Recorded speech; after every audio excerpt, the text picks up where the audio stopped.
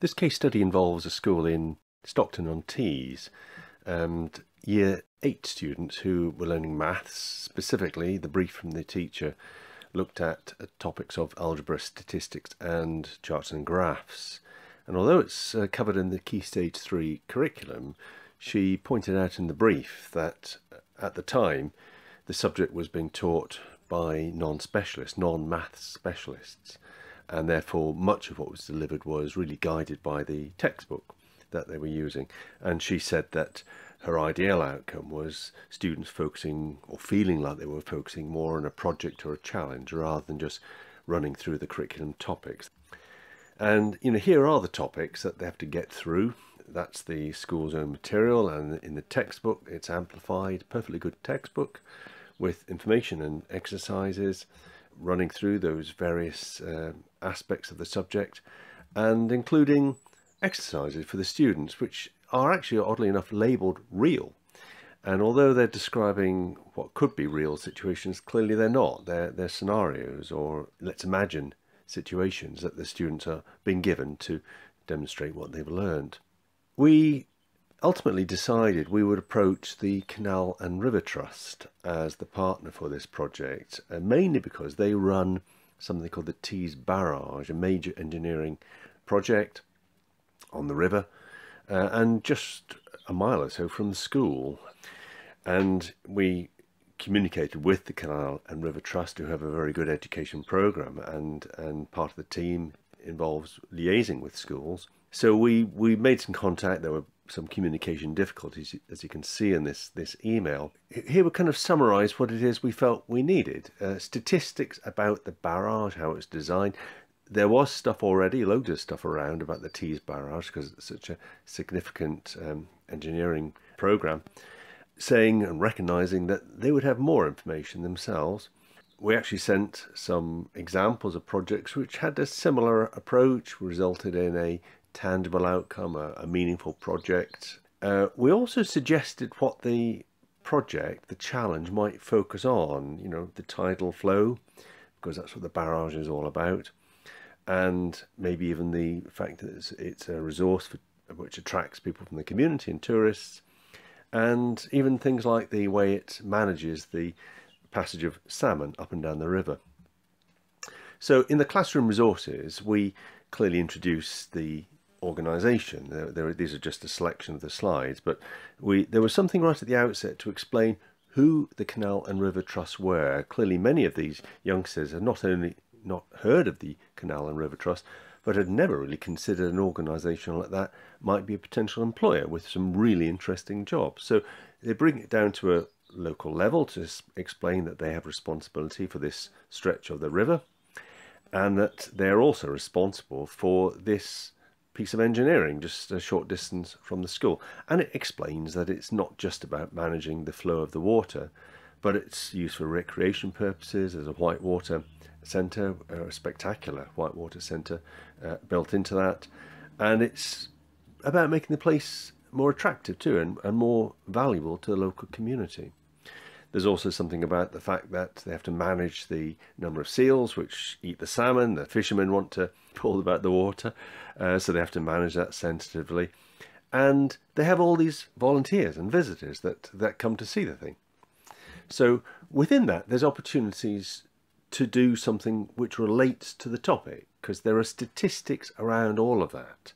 And within the presentation, there was a summary of some of the statistics about the visitors, about the way the structure has been put together. And then there was a brilliant little video from this team leader who, in a very impromptu way, just introduced himself, his team, what their role is, and what the Tees Barrage is about. And he sets this challenge, which is, in his words, asking the students to work as small teams, to use the facts and figures, the data that they're going to provide, applying what they've learnt about statistics, and then put that in the form of graphs and pictograms so that it can be attractive and clear for the visitors. And in his little video clip, he talks about how visitors come to, particularly once a year when they have an open day, or weekend actually, and they need to convey information. Alongside his video, we also provided some additional statistics which they provided, about these fish on the river, the log showing the water levels, and he also provided some additional information about the Tees Barrage, which obviously came across in a much more personal and compelling way. Let's hear from him. So first of all, I'll give you a bit of information about the Tees Barrage. If you can see the river upstream, we like to maintain that river level all the time. And then if you look downstream, you can see the barrage and the water going over the gates, and downstream is tidal. So that tide now is coming in. So when that tide comes in, sometimes it gets above the river level. So we need to lift the gates fully up so that salt water can't encroach into the fresh water. Now that all depends on the moon. If we've got a full moon, we're in large spring tides, and I'm sure your teachers will explain a bit more about this to you. So if we've got a large moon, a full moon, we're on a spring tide, which means the tides come in higher and go lower. And if we're on a neap tide, that's when there's only a crescent of a moon in the sky. We get very little tides, so the incoming tide doesn't get as high. So we've got to work out what tides are happening at certain times, so we know how much water to release and how far to lift the gates up. So if we have a lot of water coming down the river, we lower the gates, let the water go, but when the tide's coming in, we've got to lift those gates, so we've got to work out how much water we can release before the gates have got to be lifted. So that's another challenge in itself, but I'm sure if you think about it, you'll be able to work it out and give us some good statistics. So the students in the class responded to that challenge. They used the data, they prepared their graphs and charts, and they were then presented in literally an exhibition event in the school hall, where in their teams they created a small display, knowing that visitors from the Canal and River Trusts would be arriving to talk a bit more about what they did and about the organisation, and to look at their work and to talk to them about their work. So they knew an expert audience was going to look at, scrutinise and ask them about what they'd done. And we'll hear in a minute from the youngsters, but it's interesting to see what the organisation said in response to being involved in this event. Bear in mind, they already do work with schools, so they're familiar with this. They took photographs and they shared some of those.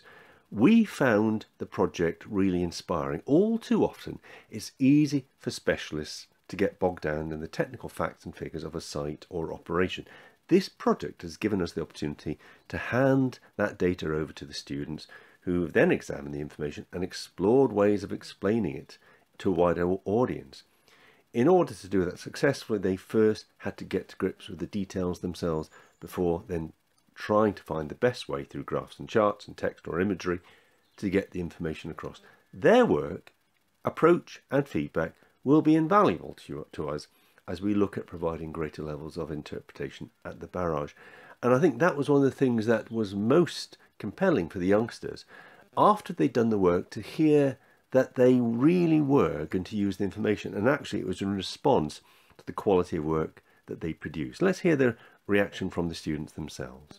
We've been making a poster about the Tees Barrage waterworks. Okay. So what was the point of your poster? I mean, your poster's here. What does your poster tell us?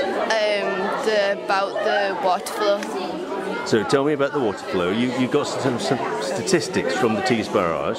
Yeah, it tells us about the construction of the Tees Barrage. Oh, okay. So you had about the engineering of it all. Yeah. So, what do you remember of the statistics you were given, Jim? We put it all in graphs. How did you decide how to do that? Well, we put all the data on a computer and transferred it into graphs, so it's easy to read the data. Were you in a maths lesson? Yeah. Is this maths? Do you have to learn this stuff? Yeah, in maths, yeah. Did it feel like a maths lesson when you were doing that? Yeah, it did a bit, yeah. Was it different? No, not really. It just felt like a normal maths lesson. So it's what you'd normally learn? Yeah. Okay. Do you normally get asked by an organisation like the Tees Barrage to help them with... Oh, you heard actually the lady just now from Canal and Rivers Trust saying they want your help, they're going to use this information in their visitor centre. Is that normal? No, it's our first time doing something like this. So what difference does it make? Tell me what the difference is. Well, we can use more creative skills whilst doing our maths lessons, which is better for us because we're learning more skills for different lessons as well. You said you worked as a team, and here you are, there's 5 of you. Yeah. 6 of you. So you had to work as a team. Was that easy? Yeah, because we all get along. So you're all friends already. What roles did you have? Well, them two had the creativity. She was the leader. I was helping Tegan with the leader, and they were like the brains. Okay, the brains. I'm sure you're all the brains, but you're going to have to fill out an evaluation form a little later on this morning. What will you say you got from this, most you personally? I got skills. Such as? Like how to do pie charts and how to like cooperate in a team. So it's not just about maths. Cooperation sounds like teamworking skills. What did you learn about maths? I learned to like how to set up the pie charts and like how to do the graphs. So you're learning about graphs and charts and things, but it wasn't from a textbook, was it? No. But you normally have a textbook. You have a textbook as well. Yeah. So what's the difference between a textbook and doing this? Well, when we did this, it was more based on computers, and we had to use the data from the booklet that we got, transfer it onto the computer, then transfer it onto the graphs, and then transfer it onto the poster. And finally, you're the team leader, I gather. Yep. So how did you feel about doing that? It was a very, wasn't hard job, it was a very good job because I got to talk to everyone and how they felt and what they'd like to do. How did you end up as team leader? We all decided, we all sort of talked between us, and then we went off who had like the best cooperation skills. Did you think you did a good job? Yeah. Well done.